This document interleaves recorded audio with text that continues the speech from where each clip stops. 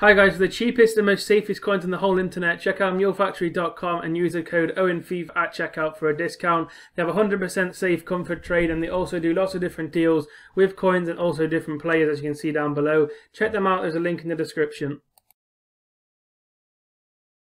Hey guys, what's going on today? Welcome back to a brand new video, guys. Today it's going to be the top 5 investments for the new promo Festival of FUTBall. I'm just going to list up this Pele real quick. I'm trying to get rid of it, so I just want to get rid of it as quick as possible. I'm just going to keep listing it up for a bit cheaper each time until it finally sells.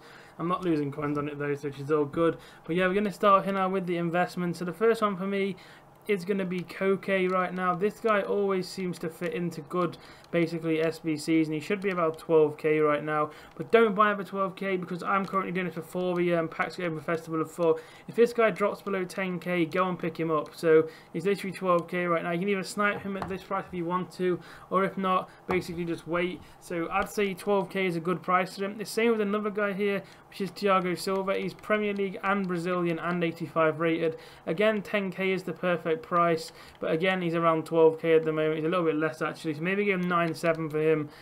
He's still 12k actually. There we go. So that's 2 really good investments in my eyes. The third one right now is going to be a bit of a weird one. So it's actually Team of the Season DRUING. This guy is so cheap for a Team of the Season, and not only that, he's 92 rated.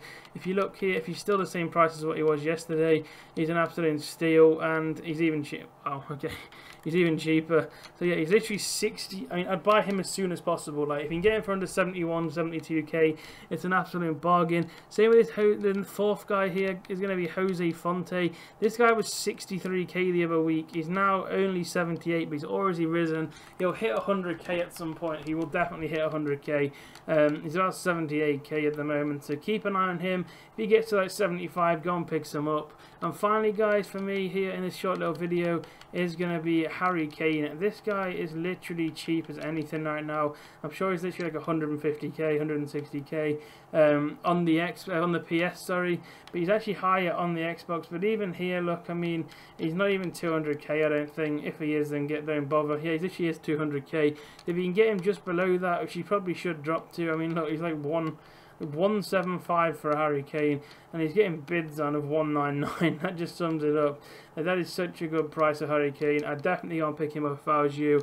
It's easy profit, definitely. It's like guaranteed he's going to go up more. There's no way he's going to stay at this price, which is absolutely perfect. But guys, just a short video today on my top 5 investments, obviously for the Festival of FUT. I hope you have enjoyed. If you have, please do drop a like. Do sub if you're new as well, guys. That would be really appreciated, and I will see you all